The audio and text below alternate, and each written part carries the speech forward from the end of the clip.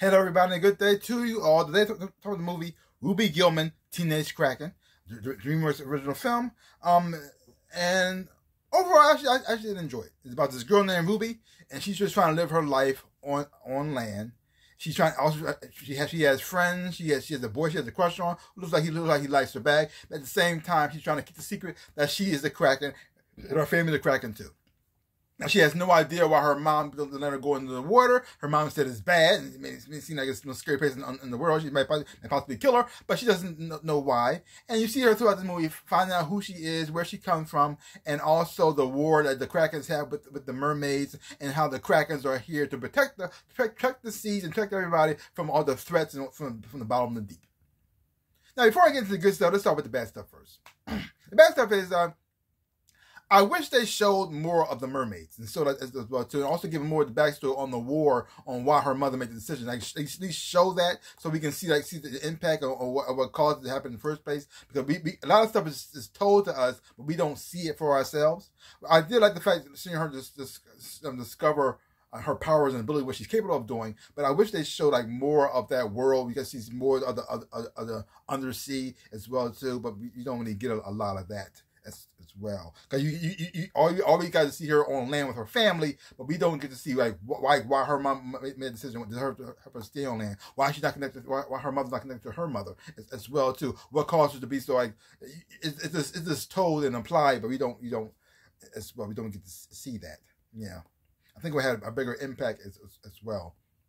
And also, like, I wish you saw things from the mermaid side and see what was from their point of view a little bit as well too. She show more of them, because we only see one mermaid in the whole entire movie. You only see the rest of them. Like, are they still alive, or where are they at now? I don't know. It don't go into that. So that's that. Another weird thing is like this, seeing how the Krakens are. They both the male and the female aren't the same size. I mean, there are a lot of species where the females are bigger, but they are like gigantic, and the males are like this, and the females are like this.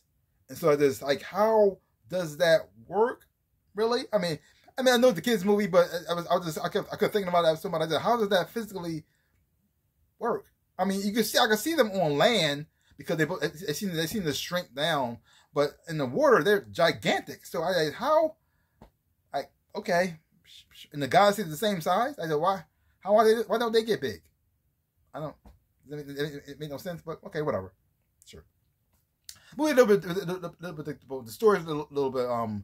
It's not the strongest, but it's fine. It's fine. It suits the story. It had a nice little message to it, so that's pretty much it. So let's move to the good stuff. The good part is, I enjoyed the animation. I thought the animation was pretty good. I really liked the color, how bright it looks as well too. The design of all the characters, the voice acting, I thought did an amazing job for all the voices as well too. The chemistry between the whole entire family, really do like the Gillmans as a whole. You like the mother, the father, and the little brother as well too. And watching the journey, getting to know what's going on was with the Krakens, and how they turned the hotel, on how Krakens are perceived as well too. And a nice little message in there. I really did enjoy it. It is predictable, but I actually did enjoy her friends, her human friends as well too. And I thought that the relationship she had with her human, like, sort of like boyfriend, I thought was pretty cute as well.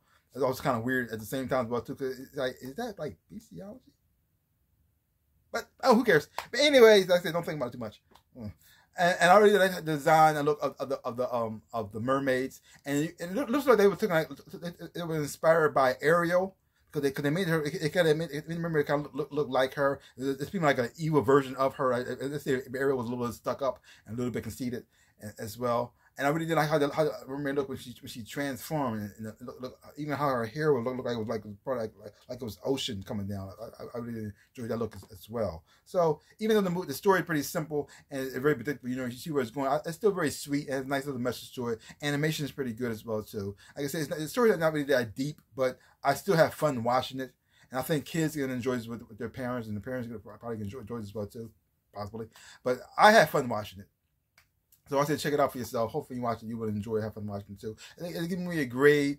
I'm giving it like a solid, like maybe like a B-. I think it's where I feel where it stands at. Don't take my word for it though. Check it out for yourself. Hopefully when you watch it, you will enjoy it.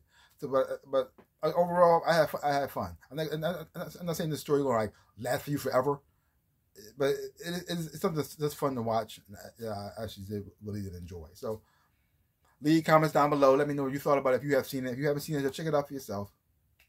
So give my channel a like, hit the thumbs up, and subscribe to my channel and share. I really do appreciate it. Also, links down below to my social media. You want to follow me there? I really do appreciate it as well too. And also to my store where I sell things with shirts and socks and everything else and whatnot. This is one of my shirts right here. This is my three-headed rabbit dragon shirt. Many others as well. See some stuff about some stuff. I really appreciate it. Like I always say in my dreams in life, I am the Ninja Rabbit. Peace out, people.